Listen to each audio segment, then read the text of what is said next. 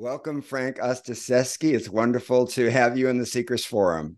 Mark, it's just really sweet to be with you. I really admire your work and I'm happy to be of some small support. Yeah. Thank you. I'd like to start with a general question, and it's one that people put to me very often, and I'd love to know what you would say to this. Why is it that times of adversity are often more enlightening than periods of good fortune and ease? Hmm. Good question. I think perhaps, I'm sure there's a lot of reasons for it, but part of the reason is that it calls on our better self, these such times. Let's think about the early days of the pandemic, for example, when we saw people helping their neighbors and uh, helping to make things so profoundly different. I think that's what happens sometimes in situations like the pandemic. As things settle and we're back to so-called normal, these things fall away a little bit because we depend on others to do it. In such moments where our own life is challenged, or I think what matters most comes forward. Yeah. Mm. So when times are challenging, when there's adversity, when we're all under duress, the best comes forward in us. I think that's a possibility, at least. It's what I've seen many, many times. We both live in the Bay Area, and so we remember back to the earthquake, and back in 1989, I think, where people were remarkable in the way in which they helped each other. And, everybody was struggling, so it was the great leveler in a certain way. The pandemic had that impact as well. The difference is, though, that when those things pass, for example, when the pandemic started to pass, for those of us who are, let's say, have a bit more entitlement or have more resources, we want to go back to normal. But the people who are poor or people of color, they're like, wait a minute, hold on a second. We just saw a tremendous outpouring of help for us, and we don't necessarily want things to go back to the way they were before. We want a new order in a way. So I think that's another thing that happens. Is it shakes up the order of things, the world order of things. Yeah. A lot of people I know who are fairly privileged, entitled, call it what you want, told me that they didn't want their lives to go back to the way they were before the pandemic because they discovered things about themselves that were really precious and important. So how can we keep the awareness of adversity foremost in times of relative peace? Well, I imagine that you have a group of very progressive friends, Mark, and that they're really looking deeply at things. I mean, I think for example, when we recognize that impermanence is not just a thing that happens periodically, but actually characterizes our day-to-day experience, we stop relying on things to be so certain. And so we live more with the quality of uncertainty. I mean, an example being that, I was with John Halifax in Japan a year or two ago, and we were teaching there. And, it was during the height of cherry blossom season. And you know how that is. It's so beautiful, gorgeous. But those cherry blossoms only last for a few weeks. Yeah. Or there's a place where I teach up in the Northwest where these little tiny blue flax flowers outside the cabin where I stay that only last for a single day, actually. And the question that always emerges for me is, why are those flowers so much more beautiful than plastic flowers, than silk flowers? Yeah. I mean, isn't part of it the recognition of their temporariness, the fact that we know they're going to change so that they won't be here? And I think if we held that idea about ourselves and each other and really recognize ourselves and this life to be absolutely precarious, then we might really come to appreciate just how precious it is. And then we don't want to waste the moment. Then we want to jump into life with both feet. We want to really, attend to what matters most. Yeah. Right. In the 5 invitations, you talk about the practice of finding a place to rest in the middle of things. Can you recommend ways of cultivating a place to rest in the middle of things, particularly when it hits the fan, particularly when folks can't find the floor? Well, I'm always hesitant to give advice because advice is cheap. But I imagine that this would be helpful if we were learning to find a rest in the middle of things when we're not in crisis, for example, then that habit would be cultivated. And then when we reach crisis or something like this arises in our life, we have that acquired habit that we've trained ourselves to do that. We recognize the value of that. And it isn't that we're going to leave the situation and go, have a nap, though that might be useful sometimes. For example, if we're caring for someone with life-threatening illness, we don't necessarily have that luxury of leaving the person who's deathly ill. But we also know that if we don't care for ourselves, our capacity to care for others is greatly diminished. Yeah. Mm-hmm. So to find a place of rest isn't so much about going away from the situation as much as it is about bringing our whole attention more completely to the situation that we find ourselves in. If we are reading a book, one beautiful book like one of yours, then we want to be completely absorbed in it. We want to give ourselves completely to the book. Or if we're watching a film, we give ourselves completely to the film. Mm. And so in so doing, we're not caught in our distractions and our restlessness. And actually that experience of full attention is very restful, I think. Yeah. Beautiful. That's connected to the Stoic practice of amor fati, of loving the life you have and learning to love the conditions of your life, exactly as they are. In the 5 invitations, you call it welcome everything, push nothing away. Yes. And so can you give me a sense of how, when we're facing really onerous things, do we welcome them? Well, it's a difficult invitation. Welcome everything, push away nothing. I mean, does that even make sense? Is that intelligent? But to welcome everything, I don't necessarily, I'm not trying to suggest that we should like what arises. I'm only suggesting it's here on my doorstep. And what does it possibly have to show me?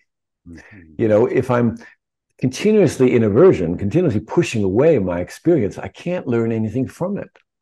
And so it's always coming back to haunt me like a bad penny, Whereas when I'm welcoming something, it's a willingness to, it can't be done as an act of will, let's say. Let's think of it that way. I think it can only be done as an act of love. And what I would say about this, Mark, is that the more I am with people, for example, at the end of their lives, the more I recognize the importance of that love. Mm-hmm. And how love is not a gated community. Yeah. Everything gets in, everybody comes in a way. Mm. And ultimately, that love is without reservation. It comes to include everything and everyone. Yeah. Mm-hmm. And then when I live in that way, again, I'm not in an adversarial relationship with the world. Yeah. And so I have more ease. I'm more fluid. I have an ability to respond to things less reactively, I would say. Yeah. Mm-hmm. And getting to that point, as everyone knows who's been through hard times, often requires a lot of emotion. So I wanted to ask you about dealing, and of course we could talk for a week about destructive emotions. But for example, fear, which is something that folks have been particularly struck by in the last few years. I know you don't give advice, but if you were to imagine what might be helpful, how do you work with fear? Well, of course, our first and natural response is that we want to get rid of it, right? Because, it's uncomfortable. Of course, there's a real value in fear. We know that fear alerts us to things, etc. But so how I work with fear is getting to know it. Not by chasing it away. Again, I don't learn anything when I chase things away. When I come to know it, when I know what happens in my body when I'm afraid, does my tongue stick to the roof of my mouth? Do my toes curl? What actually happens in the experience of fear? First of all, it's like an early warning system. I get to know when fear is arising so that I'm not swept away in the panic. I get it in its early stages, if you will, where it's more workable in a certain way. So that's the first thing, is really get to know it exceptionally well. And then I think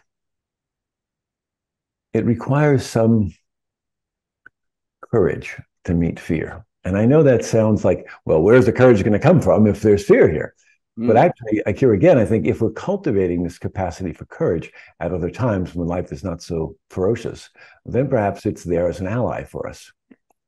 I think this courage, we normally think of courage as warrior courage, the soldier or the policeman or the first responder who has courage and overrides their fear in order to be of some help to others. And the problem with that particular type of courage is that it's easily manipulated. People can be,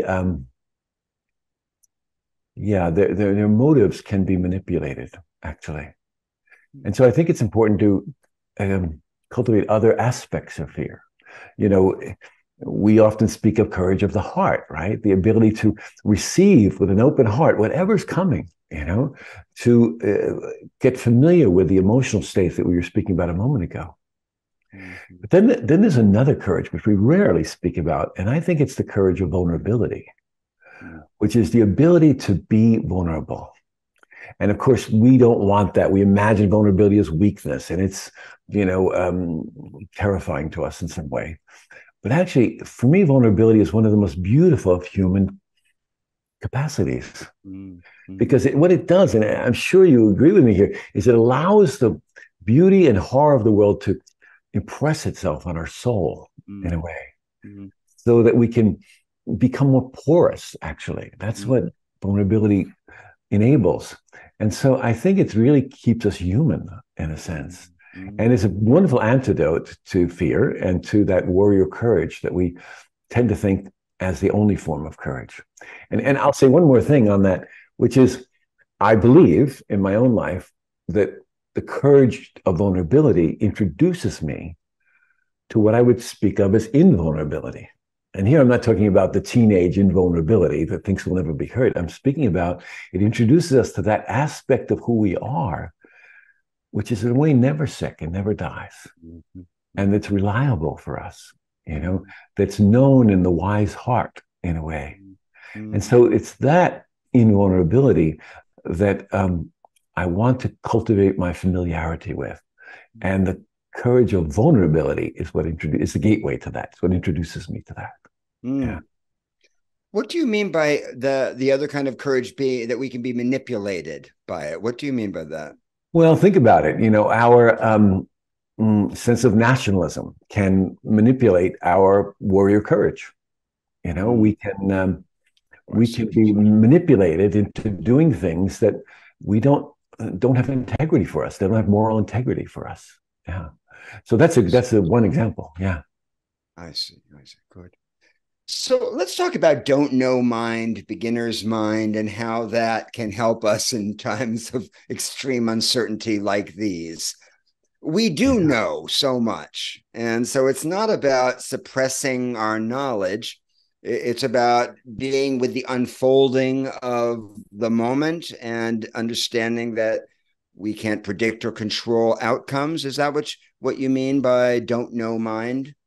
Yeah, I think so. I mean, as you're suggesting, I don't think it's the absence of information. I think don't know mind is kind of off the charts of what we normally think of as knowing and not knowing. Yeah, it's really neither of those. It's a mind that's open. A don't know mind is a mind that's receptive, that perhaps has a sense of wonder or curiosity about it, that is not so filled with its knowing that it can't allow something else in. So a don't know mind is a mind that's receptive, I would say. And I think it gives rise to all sorts of things. Here's an odd example, but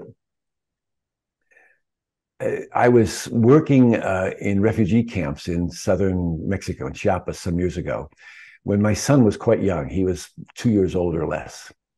And all of us, activists were working in this cafe, and we were planning on what we could do and, being revolutionaries, etc. And for a moment, I looked and I thought, where's my son gone? And then I looked around and I saw him coming out of the Mexican toilet, and he was carrying the plunger. Not only was he carrying the plunger, he was chewing on the plunger. Exactly. And I was like a superhero leaping over tables and chairs and, to save him from this horrible thing that would surely kill him. And as I reached him and was going to grab this plunger from his hands, he looked at me with so much joy, Mark.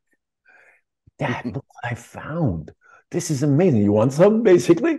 And there was so much joy in his face. And of course, everything in me thought this was horrible. All my knowing thought this was horrible. And of course, yes, he did have the potential to make him sick, but it stopped me in his tracks, his joy. And this was actually an example of don't know mind. It wasn't just that he didn't have the information. It was that he was receptive to something that horrified the rest of us, And I think this is really important in our work, in our lives. I often say that love is the fuel for the journey, right? If there's a mountain lake that you love, you got to love the lake in order to make the climb, right? But you also have to love the climb. Otherwise, when the mosquitoes come out, you're going to turn back. So love is the fuel for the journey, but joy is the spark that ignites that fuel. Yeah. And so often for me, don't know mind gives rise to that curiosity, to that joy. I mean, if you look at kids playing, they don't play for a purpose. They just play to discover. And so don't know mind has that quality about it. It's a mind of discovery.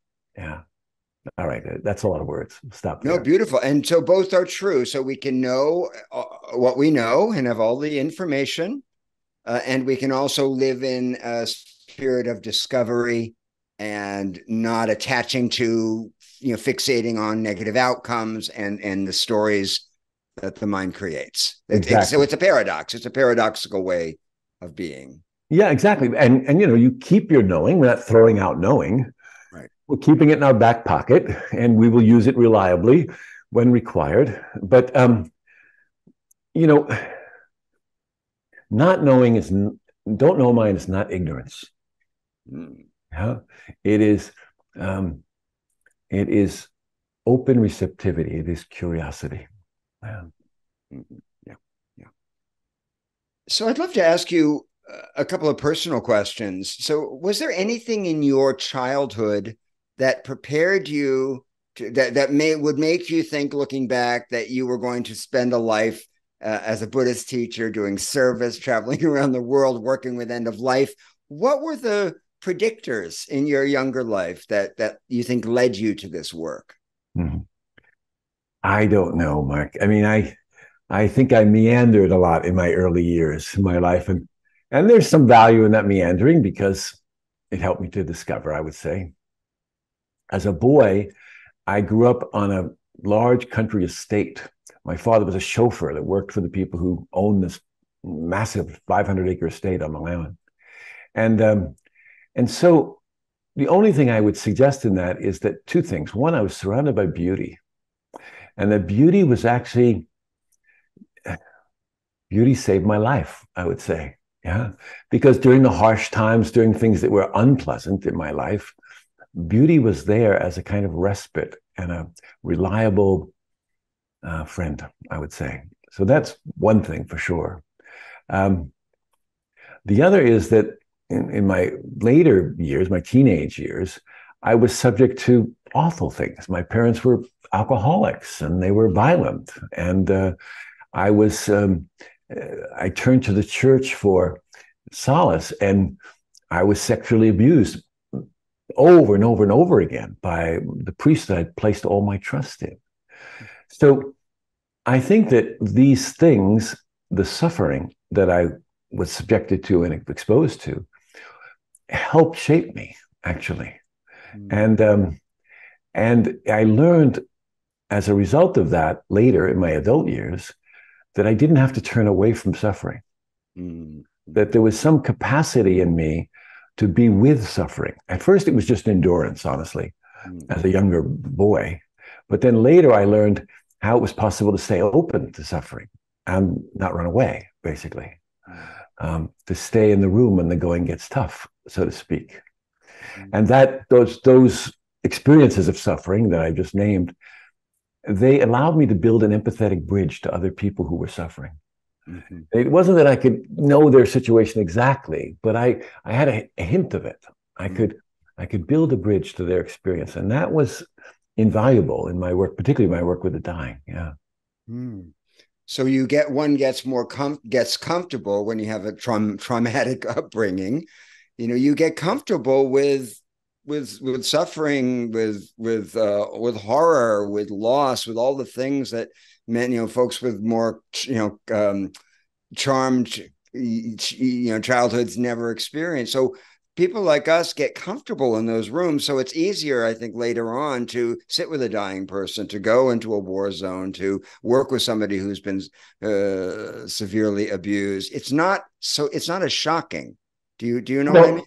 Yes, and don't want to give the impression that somehow trauma is a great thing, and that, well, if more people had it, we'd have more empathy. Some people are paralyzed by their trauma, mm-hmm. And they're familiar with it, but they're not able to function with it. They're familiar with those kinds of crises that we were just naming, but they're not able to function in it. For some reason, and God knows why, Buddha knows why, I was able to be exposed to other things, Buddhist practice among them, that helped me learn how to turn straw into gold, how to turn, that which was difficult for me into something that could be a source, a gateway to compassion. Right. Right. We're not recommending trauma. We're not saying it's not the magic bullet for awakening, but it can be used. And there is, I know in my own life, there's a familiarity, because I grew up in a family where there was a lot of loss and trauma. There's a familiarity with pain that has actually stood me in good stead as a writer, as a teacher, as somebody, worked in hospice for years. I'm not freaked out in those situations in ways that I think other people might be. And so I thank the suffering of my own childhood. That. I mean, I would add here, though, that what can happen in that familiarity is that we can also get stuck in our familiar responses to it. Mm. And, we can be on hyper alert, for example, which is a familiar response for people who have experienced a great deal of trauma. Yeah. And so we can walk through life with, all our stress hormones firing away continuously, even though there isn't necessarily a threat in the making at that particular moment. Yeah. So finding a balance later, I think, is really essential. Yeah. And often that takes a process of discovery, a process of healing that, often when people would come to Zen Hospice when I was guiding it, and they had a lot of trauma in their life, sometimes I would say, okay, come on in. But other times I would say, this is not a gift to you to do this. There's healing that has to happen for you first. And then we'll be here. We'll welcome you in. But this is not the time to do that. Your husband just died, and I know it was powerful and meaningful for you, but no, jumping into someone else's death is not the right thing to do at this moment. Yeah. Yeah. And I also like to ask you what your own personal experiences of suffering have taught you about humility and wonder. Well, you're assuming it taught me something about humility. I don't know, Mark. Actually, one of the first things it taught me about humility, I take that first, is that I'm not so special. That I didn't create sickness, suffering, etc. They're part of the human condition. And so I'm in a certain way, I'm not responsible for them. I didn't generate them in my life. I have to be responsible for how I deal with them, of course. But they weren't of my making. They are part of the human condition. Yeah. And so there's a humility in that. There's an ordinariness in that. There's a willingness to just be, I'm no better or worse than anybody else, actually. Yeah. Mm. So that's the first thing I would say. Wonder, oh, wonder. I was just talking last night to a friend of mine over dinner about the word wonderful. Isn't that wonderful? We speak about mindfulness and we speak about heartfulness, all this, but wonderful, that's quite something when that's, what's our primary way of moving through the world. Yeah. Mm. So not only does wonder have this quality of don't know mind we were speaking about, that's of course a gateway to it, but there's something about being with suffering, particularly being with death, that has us appreciate the miracle of this life. I mean, the fact that we're able to sit here and have the kind of discussion that we're having, the fact that we breathe in and we breathe out, and we take all of those things for granted. And then when you're with somebody at the end of their life and they can't hardly breathe, oh, wow. And it's not just like, oh, there goes the poor, unfortunate one. It really introduces me to the sense of gratefulness and not taking things for granted. Yeah. So those are qualities of wonder or things that have engendered that quality of wonder for me, I would say. Yeah.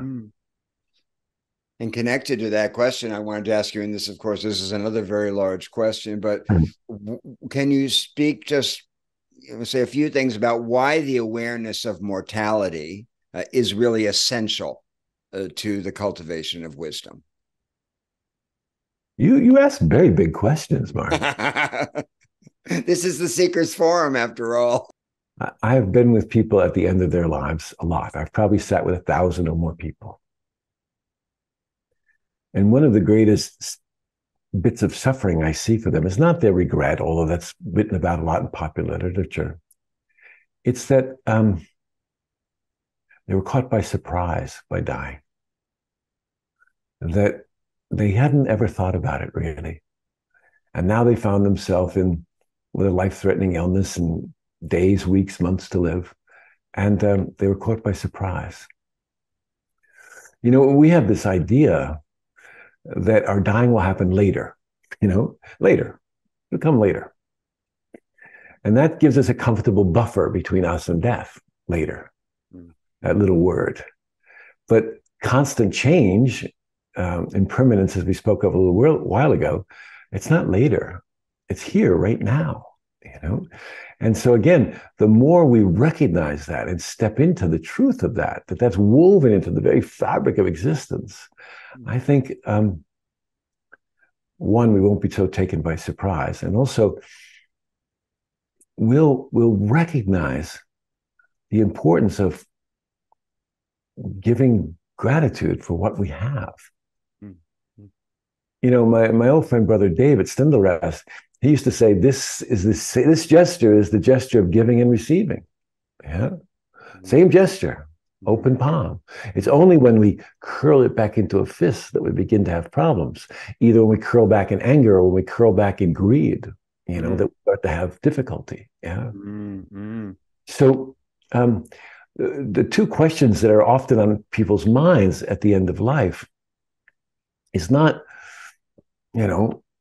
why I didn't get the second Mercedes, it's, am I loved? And did I love well? And the second question isn't really evaluative. It's just the reflection on the nature of my loving, the quality of my loving in a way. So if those two questions, am I loved and did I love well, the most important questions at the end of our life, well, aren't they important now?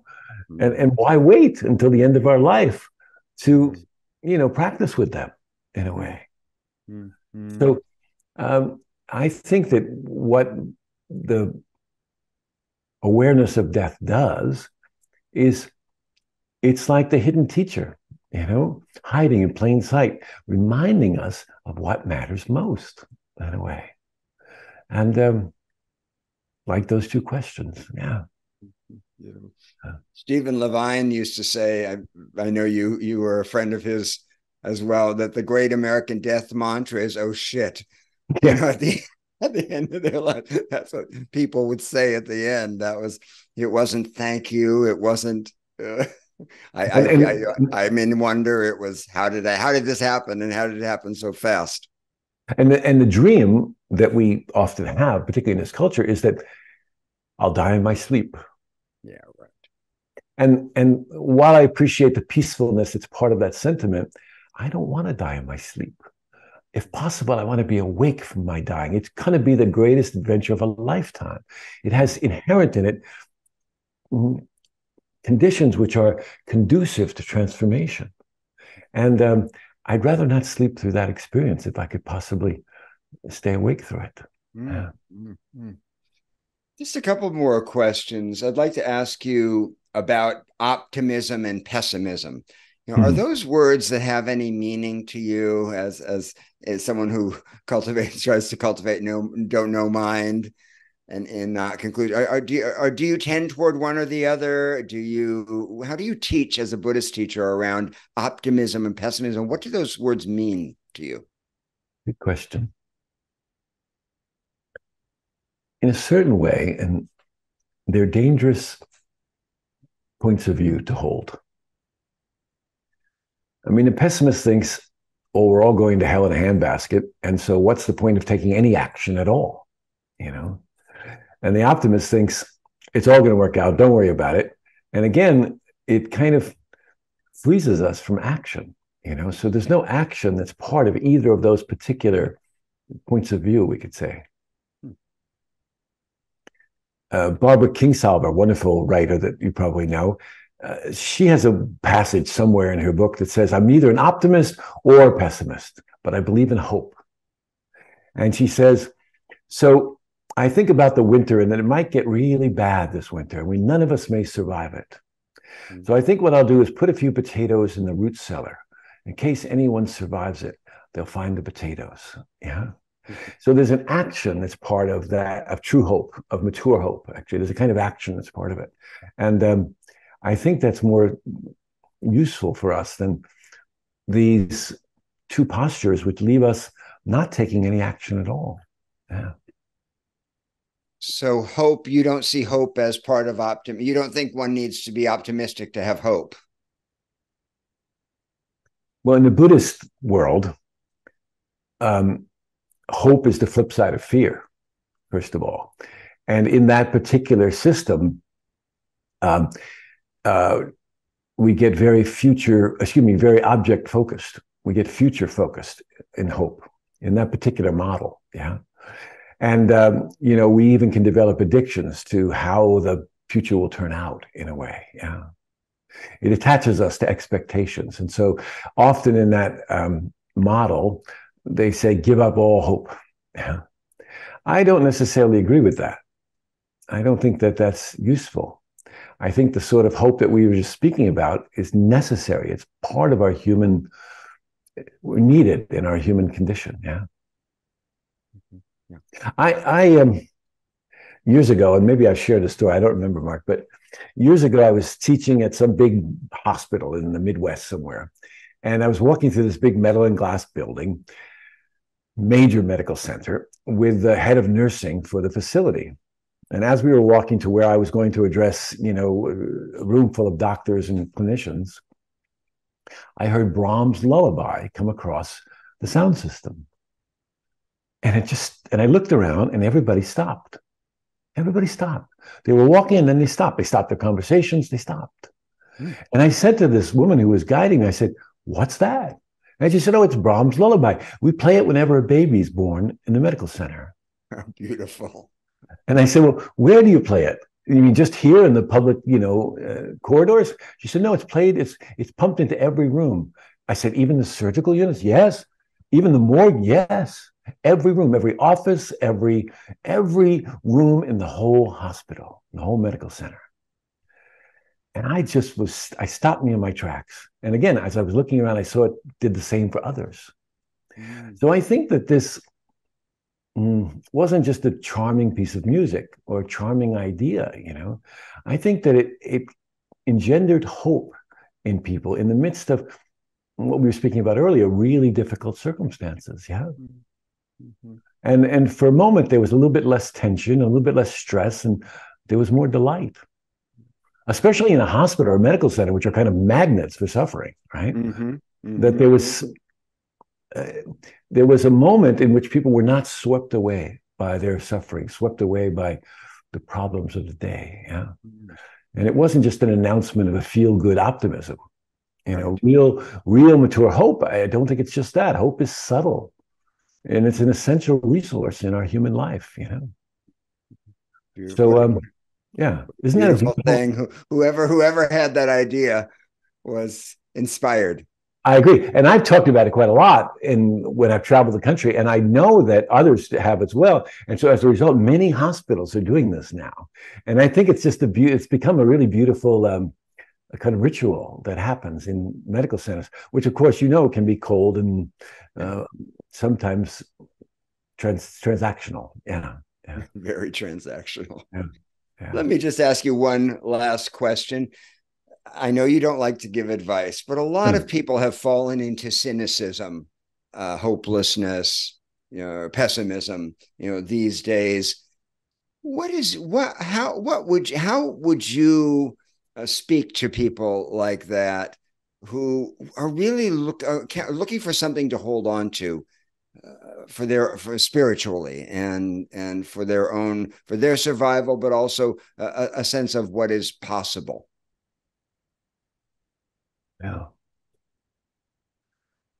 Well, I'm really taking your question to heart, Mark, because there's a lot of despair in our culture at the moment. And, it's part of what gives shape to nationalism and racism and the horrible kinds of positionality that we see in our culture at the moment. I don't think there's a simple answer to this, but I do think it's helpful if we can look and see what has given meaning to our life in the past, even if in this moment it's hard to access. Yeah. Is it all right with you if I share a story? Please. When I'm with people at the end of their life, that's what I have to discover. I have to discover what gives meaning to their life. And, sometimes it's religion and sometimes it's time in nature. Often it's relationships, how people conduct their relationships, I would say. One night I was with this woman, Samantha, and I sat with her through a long and rather horrific night as her husband, Jeff, was dying. And they had been wilderness guides. Yeah. And so their church was the wilderness. Their church was nature. And so I had to discover with her what she loved about nature. And so, of course, I asked her, well, what do you really love about it? And she said, oh, everything. I love it down to my bones. I love when I get soaking wet. I love the cold winds. I love, the way smells are carried across from one valley to another. And I said, uh-huh. And so it gave me a sense of what she was capable of right then, what was important to her. And then she asked me, what can I do that will be helpful to my husband, Jeff, now? And so I asked her another series of questions. I said, what do you do with your children when they're sick? And she said, oh, well, I sit next to them beside the bed and I do simple things with great attention. And sometimes I snuggle in bed with them, but sometimes I just stay beside them and I let them know that I'm not going to leave them. I let them know that it's okay that they're sick, that the sickness won't last forever. And as she was speaking, I could see her remembering what she already knew in a way, And she said, when she was talking about being in nature, she said, I like just being in the midst of it all, And so when she was telling about her children, she said, that's what I do with my kids, but I don't know how to do this dying stuff, And I said, well, you told me that you loved being in the midst of things in nature, that you loved it all. I said, suppose Jeff is just, in a very essential way, returning to his nature.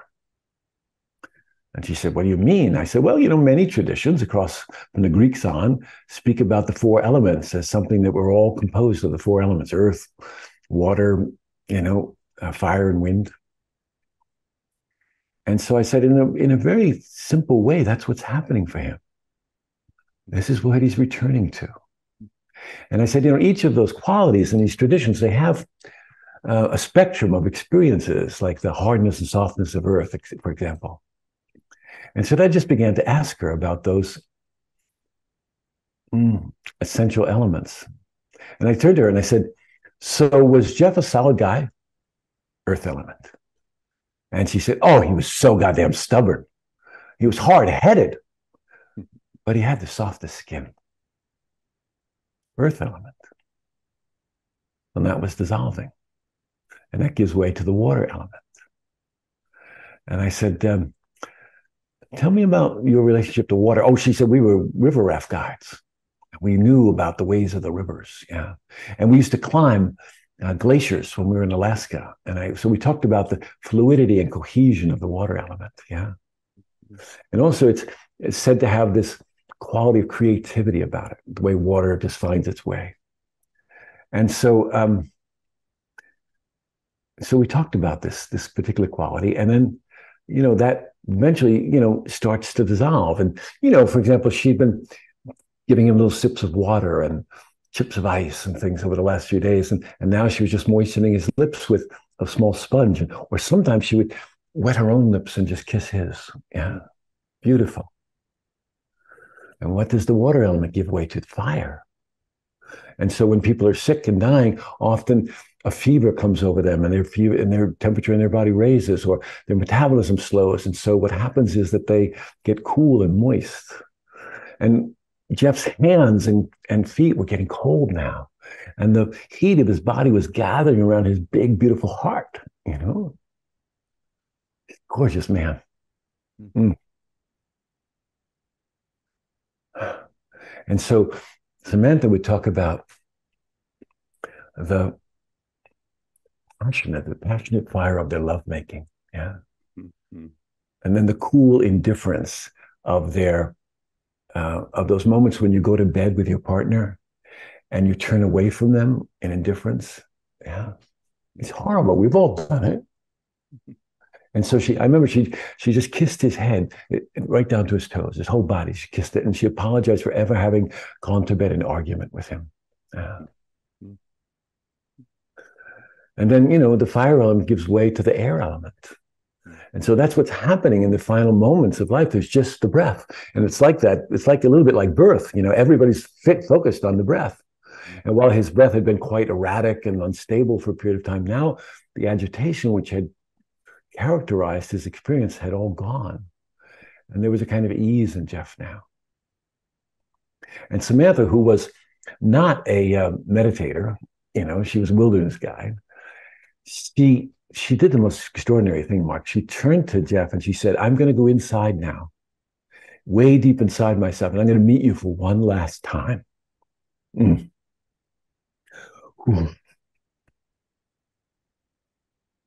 And I saw her settle into this stability.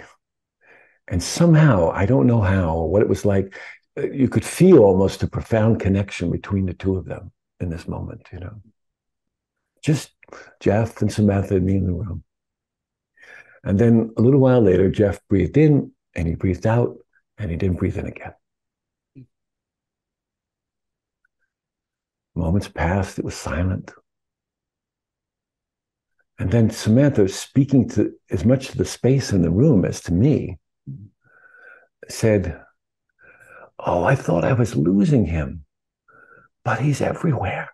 Oh. I thought I was losing him, but he's everywhere. Ah. And there was this kind of luminosity in what she was saying, this deep peace in what she was saying. And I think that what happened for her is that she woke up to something very fundamental in her, fundamental to being a human being in a way. That the small separate self she had taken herself to be had now relaxed, and something much more fundamental and essential came forward, and she could see through those eyes in a way. And she understood, not in some cognitive or conceptual way, she understood in her bones that the truth of the fact that we are interdependent, that we are composed of the same things, that we are not the small self we have taken ourselves to be. And I think when we were speaking earlier about challenges, this is what can happen. I think this regularly happens for people at the end of life. I worked with people who lived on the streets of San Francisco. They had no inner life practice. They hadn't the benefit of listening to one of your seminars. They just were regular folks. And yet I regularly saw them go through a kind of transformation that we may think is impossible, or we imagine that it's too late when that happens. And I would agree, it's too late. But here's the thing, if that's possible then, it's possible now. And we needn't wait until the end of our life to discover the fullness of who we are as human beings. Yeah. So here's the thing, and here's my closing thing. To imagine that at the time of our death, we will have the physical strength, the emotional stability, the mental clarity to do the work of a lifetime, well, I think it's an absurd gamble, and I don't recommend it. So the time for the conversation is now.